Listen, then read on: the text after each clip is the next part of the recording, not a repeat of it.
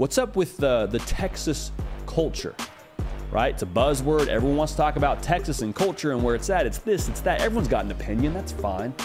But I think this Texas quarterback situation is very unique in the sense of where it's arriving and where Texas sits right now in 2023 and what's ahead of them. So when it comes to Texas, everyone's asking the question, as soon as Quinn Ewers went down, can Texas still win the Big 12?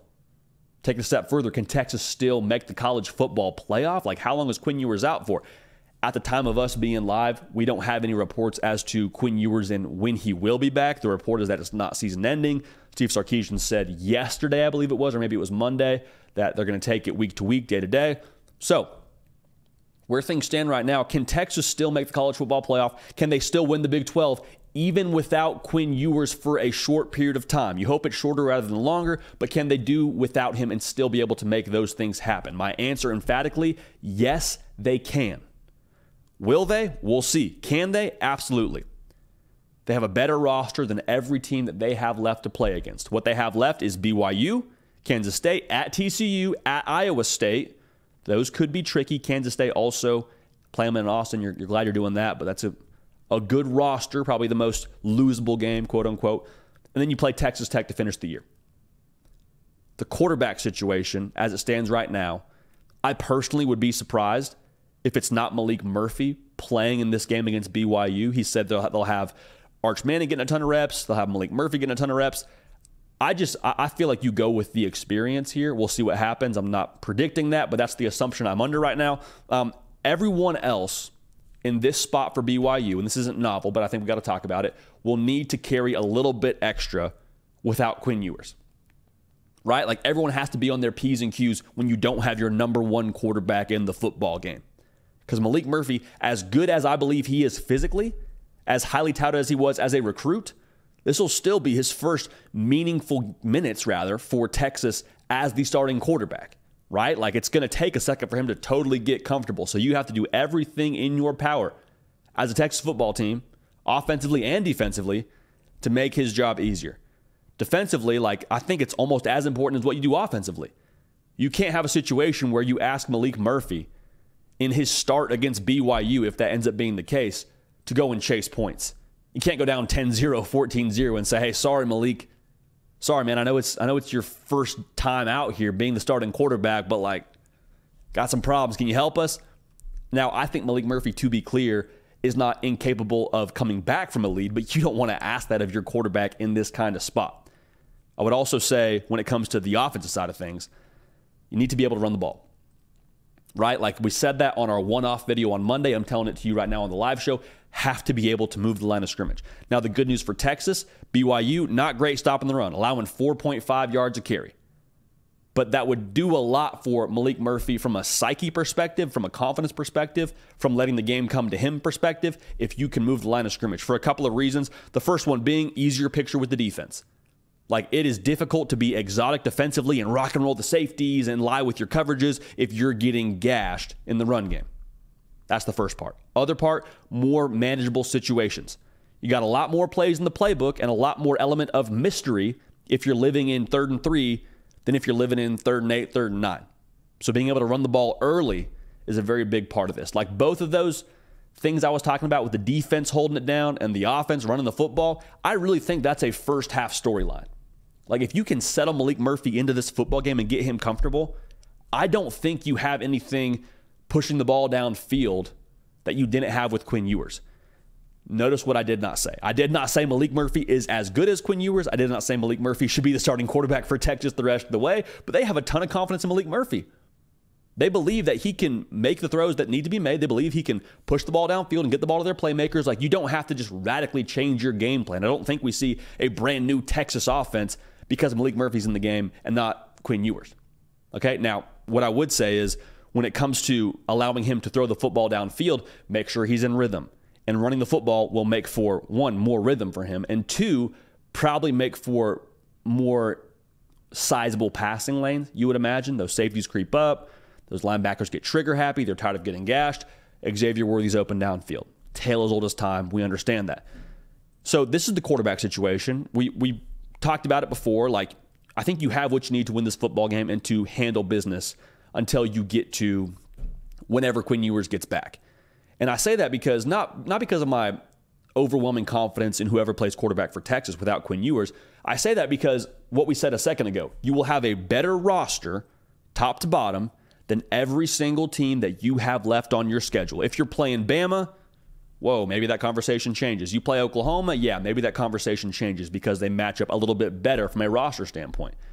But I think the thing with Texas now, we are peeling back yet another layer of that culture onion. We peeled back the layer of how do they handle success. You beat Alabama, and now everyone's running and gunning for you. You're no longer, the underdog when it comes to anything with the college football landscape. How do you handle that? They've handled it well for the most part. Well, now you lose a game to Oklahoma. Can you bounce back? Can you find a way to get it done?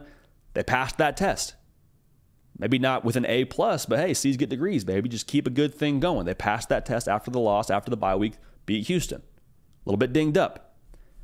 Now the test is, how do you handle things when you don't have your quarterback in the football game? And this is, to me, now maybe you're saying, well, hey, JD, that's a schematic thing. We got to find a way to be versatile. We got to find a way to lean on other parts of our football team. I don't disagree with you, but I think that in itself is a culture question. Because good football teams, they have a strong base. And what I mean by that is, if we don't have one part of our operation operating at maximum efficiency on a certain day, we can lean on another part of our football team. And that's what I think Texas is going to have to do the rest of the way here. And this isn't me downplaying anything with Quinn Ewers. I think if anything, it's just saying championship football teams find a way. Like if you're not able to, without Quinn Ewers, beat a BYU football team or beat Kansas State or beat Texas Tech or any of the teams that we've already mentioned, if you're not able to do that without Quinn Ewers, I think it's very fair to have an honest question about, okay, well, what kind of chops does this Texas team really have? And not from a talent perspective. I'm talking about from a championship medal perspective. Because at the end of the day, again, I'm not downplaying the loss of Quinn Ewers. That's huge, very sizable loss. But at the end of the day, championship teams find a way to get it done. And I think baked into that is the culture. So we're having a tremendous stress test here for the Texas culture, not just because they don't have a ton of huge logos left on the schedule to play, but because there's another test now for them in terms of how they respond with a different external circumstance. Losing your quarterback, it's difficult. Nobody wishes it upon anybody. But for Texas now, good teams, I'll say it again, good teams find a way to respond. And I'll say this too, I think Texas will respond. I think Steve Sarkisian and this team is battle-tested to a degree based on the time that he's been there and what they've preached internally for a long time. And I'm excited to see how they play because, I have confidence in Maalik Murphy. I have confidence in the culture to this point at Texas. And I think it's going to be, for Texas, I think it's going to be something where you can look in the mirror too and prove it to yourself what you have culturally. Prove it to yourself, hey, we can lean on the defense. We can lean on the run game a little bit more. We can lean on some of these other skill players to make plays for our first-time starting quarterback, rather, with Maalik Murphy. Good teams find a way. I think Texas will find a way.